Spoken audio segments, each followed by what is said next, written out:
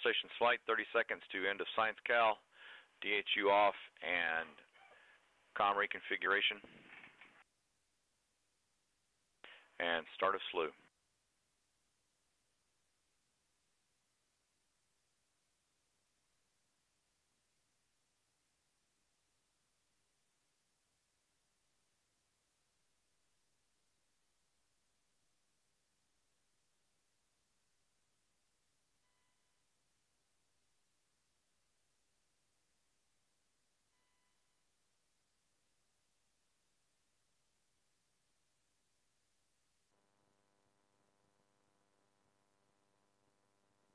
All stations flight, 30 seconds to end of Science Cal, DHU off, and comm reconfiguration, and start of SLU.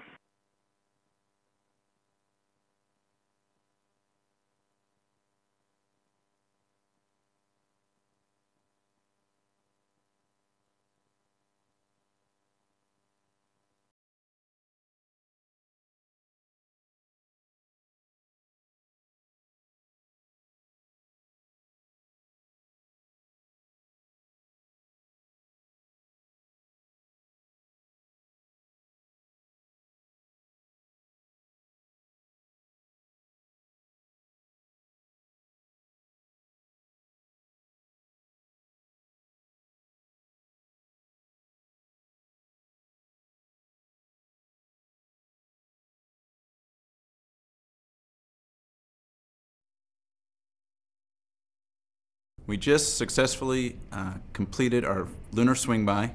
We operated all of our instruments, our spectrometers and cameras for calibration. They all performed very well. We're very excited to dig into the data and get ready for impact.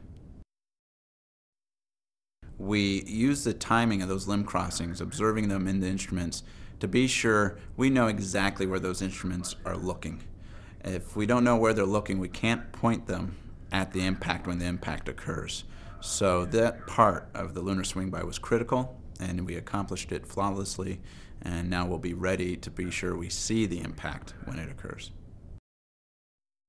This was a huge milestone and accomplishment for Lcross, the entire team.